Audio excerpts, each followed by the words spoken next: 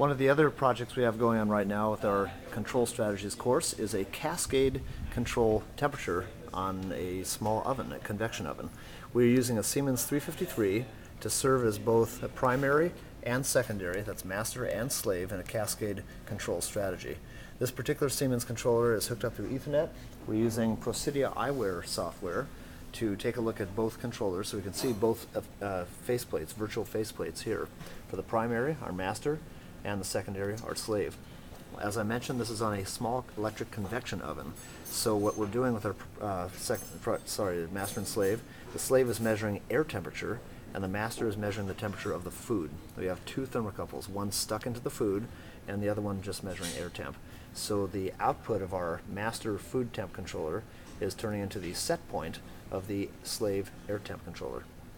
And we can look at them both here, and you can see how that's working. The output right here is saturated. It's calling for max air temp, and we are limited right there to a set point of 400 degrees, so we cannot call for more than 400 degrees oven temperature. That prevents the heating element from burning out. You can see here in this case, the slave controller is throttling back on the power.